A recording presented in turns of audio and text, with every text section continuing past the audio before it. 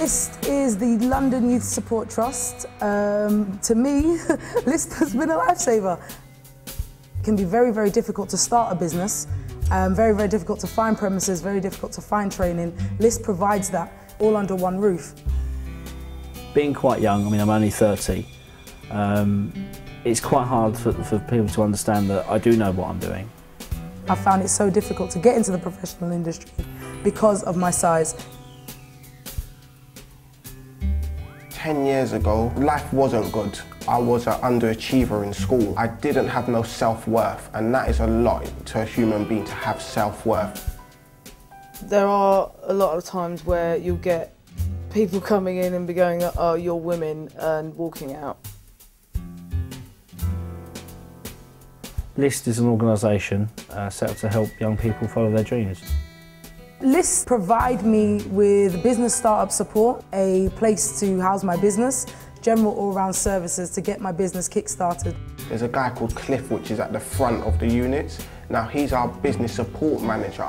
Now if I've got a problem of any sort, I can always go down the front, have a word with Cliff, and somehow he'll know someone to speak to, somewhere to go.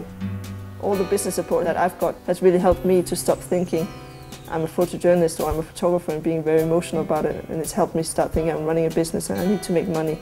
You know, without this space, I don't think my business would exist right now. Before we came across LYST, our position as a business was incredibly difficult financially. Before I came to LYST, I was working from my living room and my partner Guilhem was working from the bedroom. Before LYST gave me the studio, I mean, my business was still on paper. Now, instead of concentrating on rent week in, week out, I can concentrate on materials, websites, and I can grow. There's 19 units within this building, and we all support each other. We have people editing magazines, we have people with recording studios, with entertainment companies, people that make kilts, and it's just been amazing to come up with new ideas and new collaborations and new ways to work together so that we can all be successful, we can all move up. Our biggest achievement so far is supplying the Met Police Irish Pipe Band with kilts. Well, I think my greatest achievement is making money from what is one of the hardest businesses to break into. When you go into someone's house 5 years down the line,